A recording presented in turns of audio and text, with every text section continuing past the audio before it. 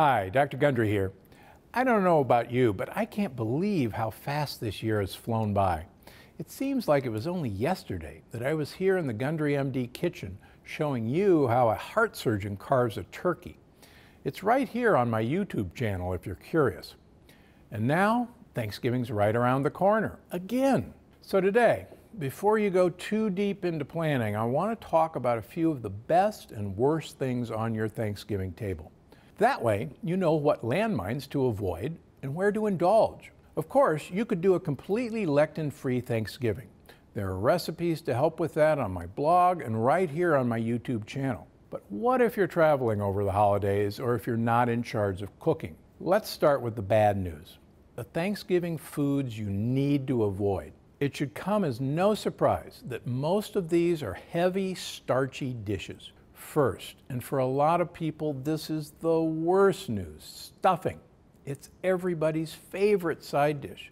But here's the truth about stuffing, even gluten-free cornbread stuffing. It's all bread, and it's designed to stuff you and make you fat. Plus, lots of stuffing has antibiotic-loaded sausage and sugary dried fruits to make it even less healthy. Now, if you're one of those people who thinks it's not Thanksgiving without stuffing, guess what? I'm right there with you. That's why I came up with the millet stuffing recipe featured right here on my YouTube channel. Second, mashed potatoes. They are poison on poison. Seriously, potatoes are part of the nightshade family.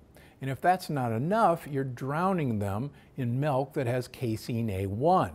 Not good for your gut. But Dr. Gundry, I love potatoes, especially with gravy.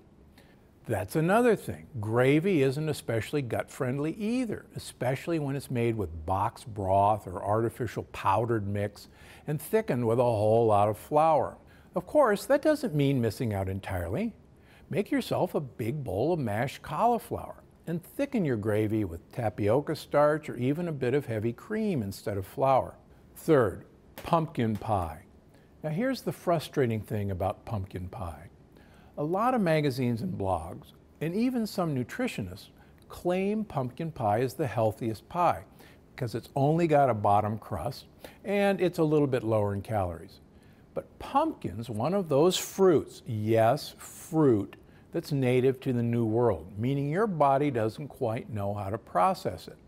And that can lead to a whole range of uncomfortable digestive issues. Now, if possible, I suggest skipping the desserts. But I understand it's hard to resist mom's apple pie. So if you've absolutely got to have a slice of something, go for a thin slice of sweet potato pie.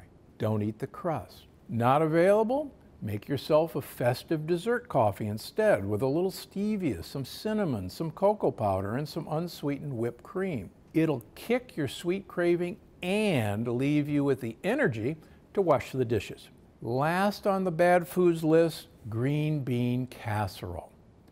But Dr. G, it's the only vegetable dish on our table. Well, it's time to change that.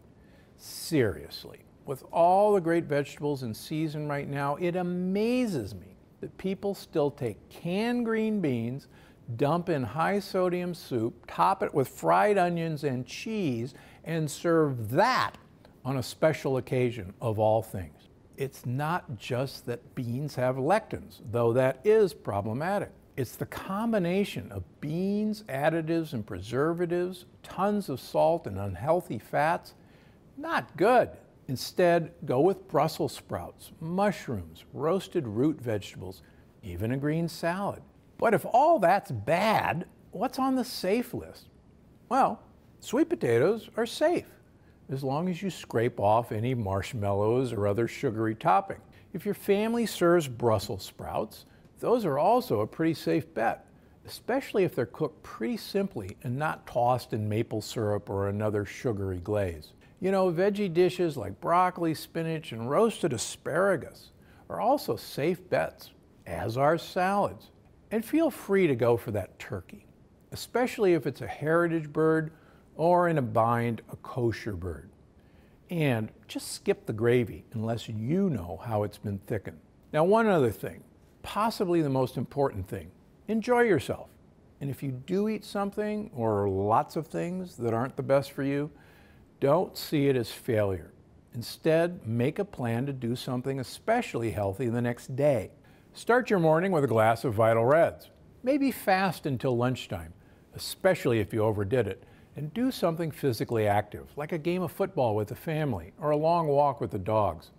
One bad meal doesn't have to ruin your day or your health.